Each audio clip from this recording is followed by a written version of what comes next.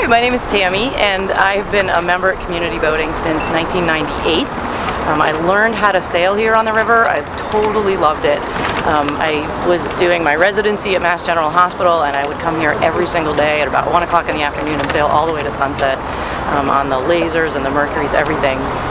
I had to move to New York City for my residency, and there was no good small boat sailing there. But I started volunteering at the South Street Seaport Museum on the schooners Pioneer and then the Letty G. Howard. The Letty G was built in Essex, Massachusetts, and I felt a tie to New England, and I completely fell in love with tall ships.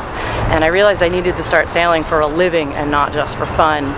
So I've been working on boats since 2008, and this year I came back to work maintenance at Community Boating because I really love being here, and it was a good opportunity to learn a lot.